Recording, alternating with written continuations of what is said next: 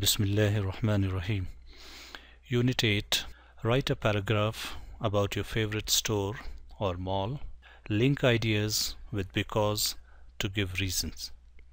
Dear students, today we will study how to write a paragraph about your favorite store or mall. Okay, let's look at the objective of this unit. Now, after completing this unit, you will be able to write a short paragraph on any shopping mall or store. And the second objective is you will be able to connect ideas using because.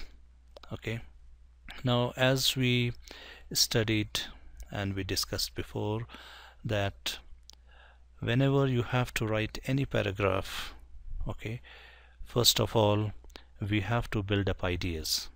Okay, if we have ideas with us, we can write a paragraph. So first of all, let us see. For example, my favorite store is, okay, my favorite store or mall, my favorite store or mall is. Okay, for example, you can give the name Asir Mall. Okay, my favorite mall is Asir Mall.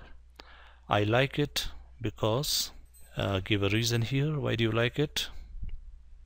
Because we get, okay, all kind of stuff. Okay, stuff means things, all kind of stuff there. Okay, next, I usually go there. Okay, so when do you go? You can say during weekends. Okay, I usually go there during weekends. They sell. Okay, what do they sell?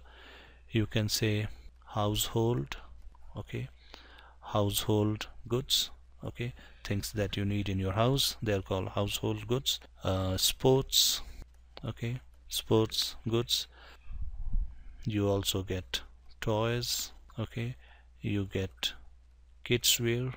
Okay, clothes for kids, that is called kids wear.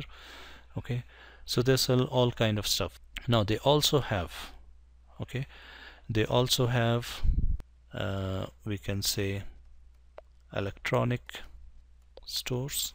Okay, Asir Mall, they also have electronic stores where you can buy electronic goods.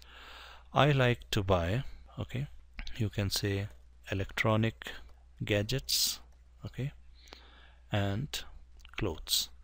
Okay, so first of all, when you have to write, when you want to write a paragraph about any mall or store, build up your ideas like this.